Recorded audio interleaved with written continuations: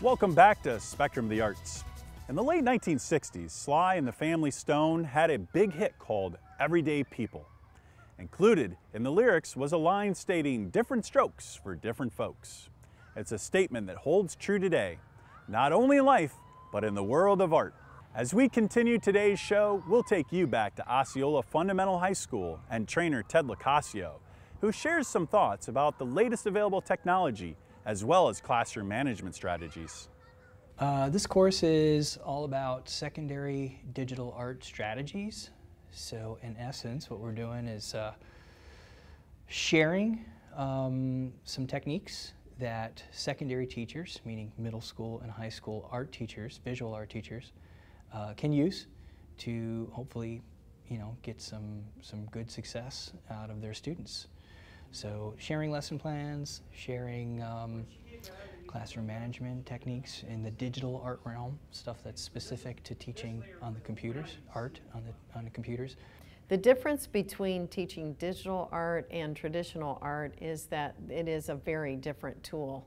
And the tool has a lot of different capabilities. If you teach someone how to do regular watercolor painting, and then they understand that with the traditional materials, I think their painting on the computer or using a digital program comes out much better, since they have the knowledge of first doing it with traditional materials. If a teacher is new to teaching digital art, there can be some difficulty trying to adapt, because sometimes they don't know the software as well.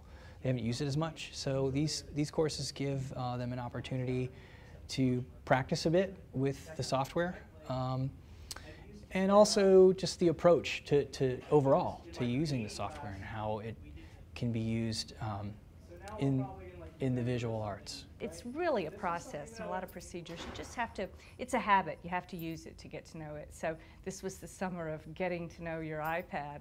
And so every day this summer I have been taking photographs of things, going back and using it as note references to make my own digital paintings. So yes, I've been using, these resources all summer. So we have to keep up with what's going on, but it's fun. Some of the teachers have taken digital art at the college level. Some have never taken digital art, and need a little course to kind of get them up and running. So it's a great way for us to show them where they can get lesson plans, show them where they can get some tutorials on certain aspects of the software.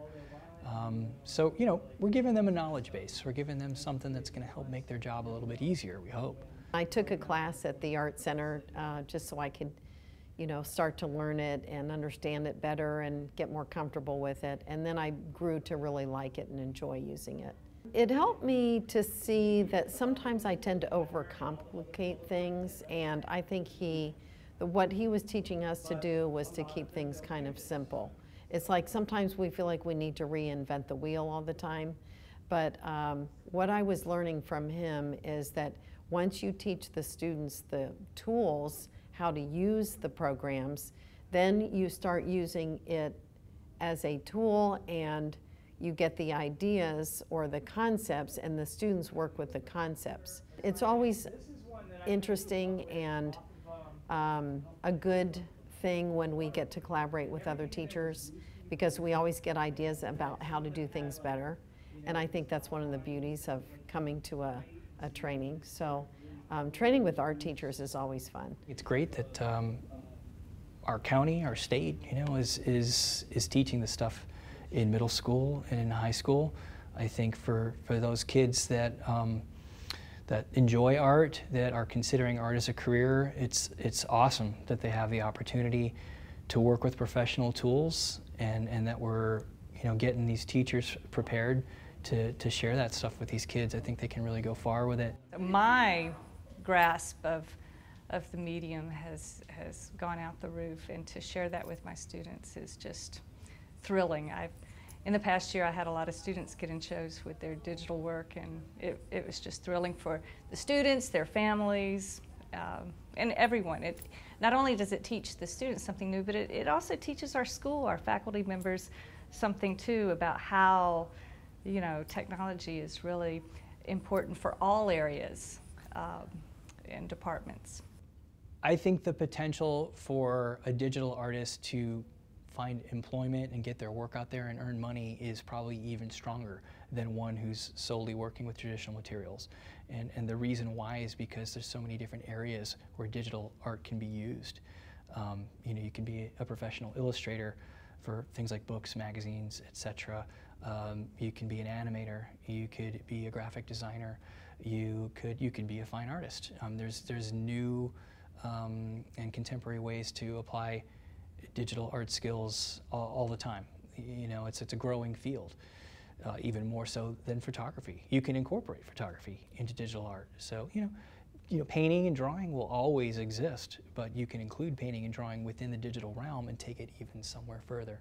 We have a traveling iPad lab that goes to all the different schools, and I had it last year, and I'll be getting it again this year. More and more we're using teaching the kids a lot about digital art, and I just wanted to, as a teacher, become more informed myself and be able to use some of these apps in a better way so that my kids can learn more about them as well. Oh, I find these training sessions very valuable, especially working with students of very diverse backgrounds and ability levels. And Mr. Ogle makes it extremely, but not only beneficial, but very easy to understand, and you know, helps make sure that every teacher in here doesn't walk out without fully understanding each of the apps and how to use the iPad to better up my instruction in the classroom. In recent years, we've just become sort of a digital age, you know, and so I've adapted that into my classroom. I have to say I was kind of reluctant 5-10 years ago. I thought, oh, it's one more thing to do. But now I just can't live without it for my students. Kindergarten through the 5th grade, every student puts their hands on an iPad, and they are in the process of creating like actual pieces of art. It's not just games at all. It's definitely a learning process. And everything that the kids create is a real work of art. I can teach concepts and elements and principles of design using the iPads as just another tool, like I would a canvas or paper and paint. And the thing about it is that the kids are completely engaged in it, you know.